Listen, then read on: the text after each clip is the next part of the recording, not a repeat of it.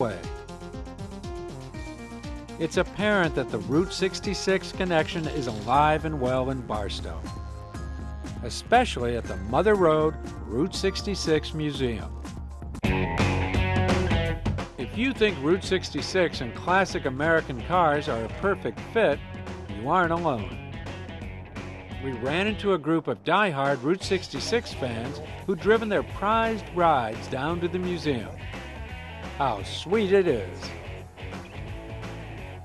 Revved up by the muscle cars, we went in to find out more about Route 66. The museum's curator, Debra Hodkin, showed us the treasure trove of objects they've collected to help tell the story of travel along the route. 38 cents. Wow. Wouldn't we like to see those prices again? We wanted to know what motivated a group of volunteers to set up the museum. Well, it's something that was needed, something to preserve our history for our area, for Barstow, for California, for the entire route. The Casa del Desierto, an abandoned hotel and restaurant, was there, and the museum was born. Traveling Route 66 is an adventure. It is nostalgic. It is Americana. It's fun.